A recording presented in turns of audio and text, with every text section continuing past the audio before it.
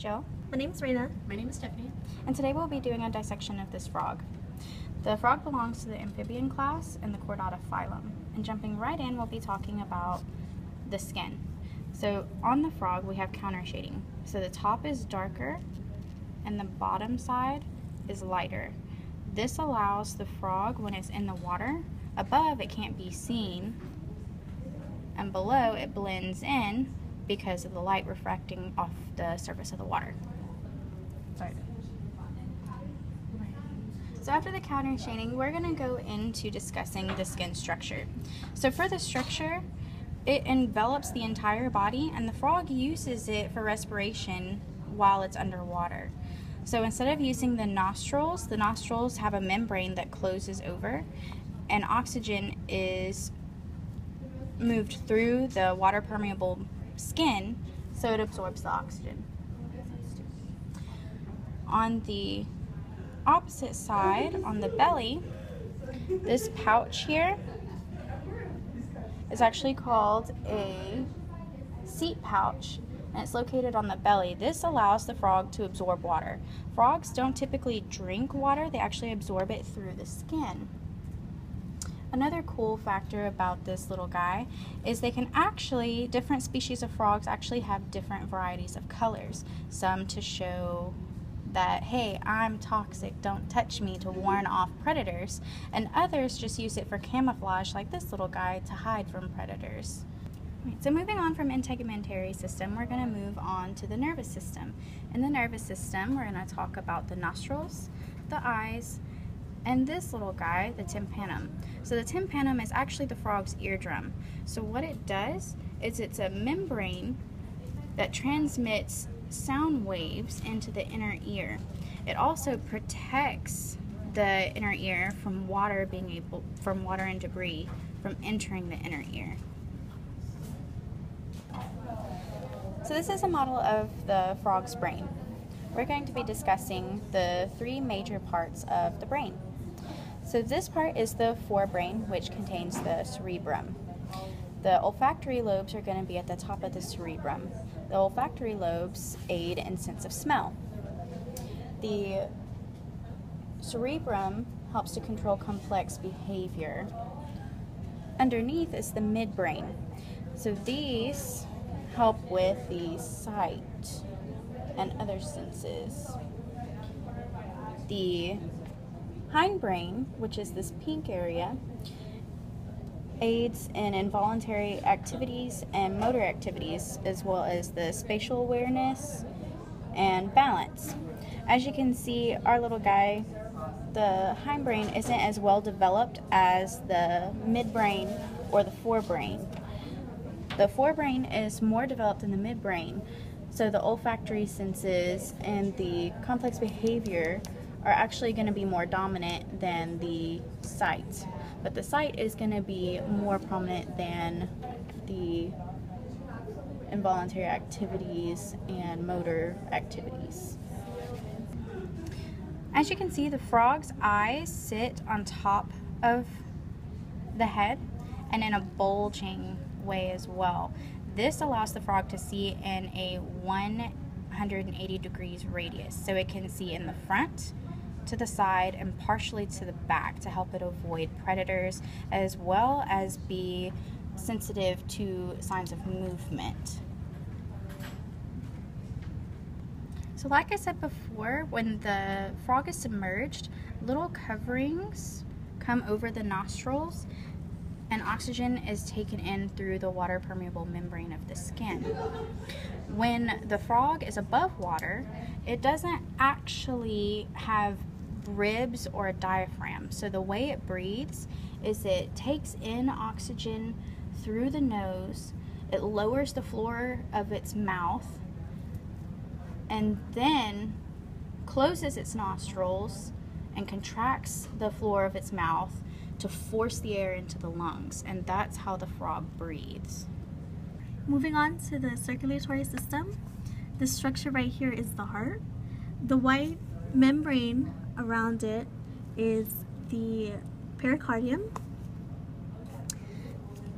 Right here we can see the model of the heart. The heart has 3 chambers. 2 atria and 1 main ventricle. The 2 atria are the right atrium and the left atrium. The left atrium receives blood from the lungs. This blood is oxygenated. The right atrium receives blood from the body. This blood is deoxygenated. A special adaptation is while the frog has lungs, it can also pick up oxygen from the skin. The blood returning from the skin is mixed with half oxygenated and deoxygenated blood. Veins bring blood to the 2 atria, both of which will empty into the single main ventricle. Blood in the ventricle will be pumped out into either pulmonary or body circulation. Since there is only 1 main ventricle, there is some mixing of oxygenated and deoxygenated blood, but this ventricular fold makes sure that the blood is going to the right artery. Moving on to the reproductive system, this is a female, and so these are the ovaries, this blackish thing, and then the white things on top of it are the eggs. The frog does external fertilization, so that means that the eggs are hatched after being laid. So the male gets on top of the female, and then the female kind of squirts out the eggs, and then the male squirts his sperm on top of the eggs, and so that's oviparous fertilization. Moving on to the digestive system, this is the esophagus, here is the liver underneath the lungs, and down here is the cloaca.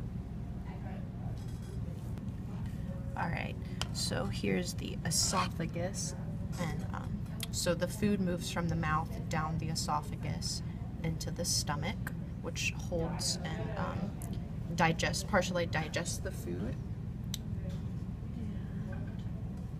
Here is the liver underneath the 2 lungs, and the liver is where bile is made, which helps digest the food. So the food moves from the stomach all the way into the small intestine right here, and from the small intestine it goes into the large intestine, which is this lighter color right here. And then from there it moves down to the cloaca, which secretes urine and reproductive tissue and poop, I guess. So. Alright, so here's the small intestine. It's pretty long. This part, the less folded part, is the duodenum, and then this part, the more folded, shrinky part, is the ileum. So underneath the lung is the gallbladder, where bile is stored, and over here is the alveoduct. Here are the lungs, this one right here and this one right here. These are the lungs. They are used in respiration. The frog can also respirate through its skin. It can pick up oxygen through the skin, through capillaries. Amphibians such as this frog ventilate its lungs with positive pressure breathing as opposed to negative pressure breathing such as in mammals. The frog inflates the lungs with forced airflow. During each cycle of ventilation, fresh air is first drawn through the nostrils into a specialized oral cavity. Next, stale air in the lungs is forced out through the mouth and nostrils. Finally, with the nostrils and mouth closed, the floor of the oral cavity moves upward, forcing air into the lungs. These right here, these little finger-like, spaghetti-like yellow projections are the fat bodies. What they are used for is for hibernation because they help preserve and store extra energy. Here are the kidneys. This is one kidney, and then here is the other. The kidney functions. It filters the blood, removes excess water, salt, nutrients not needed, and also reabsorbs them when they are needed. Kidneys also make urine, which empties into the bladder through the ureters. The ureters is this vein-like structure right here, and that will empty into the urinary bladder.